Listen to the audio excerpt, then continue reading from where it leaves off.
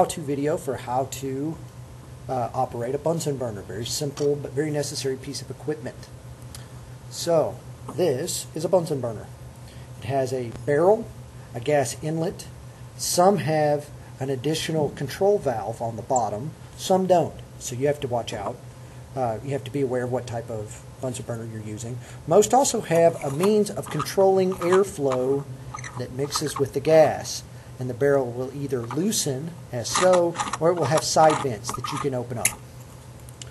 Now the basic operation of a Bunsen burner works this way. You've got a gas line, and with a very heavy wall plastic hose connects to the Bunsen burner through the gas inlet. These gas lines are open only when the handle is aligned with the gas outlet. Now, in order to stop or start using a Bunsen burner, what you normally do is you make sure of the settings. First of all, the Bunsen burner valve, if it has one, should be closed. If it is, open it just slightly. To light the Bunsen burner, you're going to use a striker. This is a flint and steel apparatus, or a little piece of equipment that welders use to light flames on their welding equipment, or torches. All right, so how this works: open the gas line, and you should hear the gas flowing. Take the flint striker and light the Bunsen burner. Now at present, this flame is way too big to be useful, and we can adjust the height of the flame in one of two ways.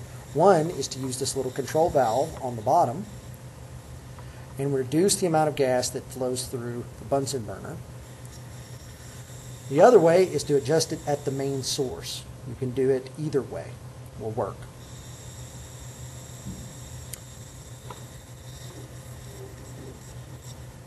Now right off the bat, your barrel or your vents should be closed. So what you're observing right now is a cool flame. It's not a very hot flame. It's not burning very efficiently.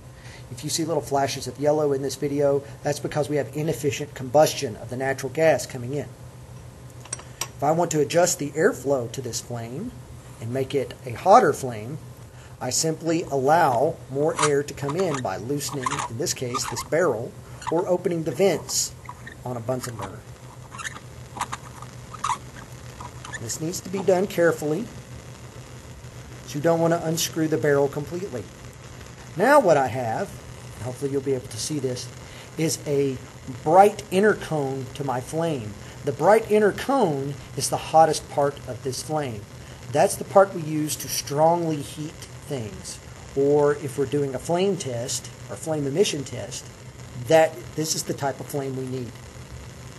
So, that's how to light a Bunsen burner. If you want to turn a Bunsen burner off, you can do so directly at the main source.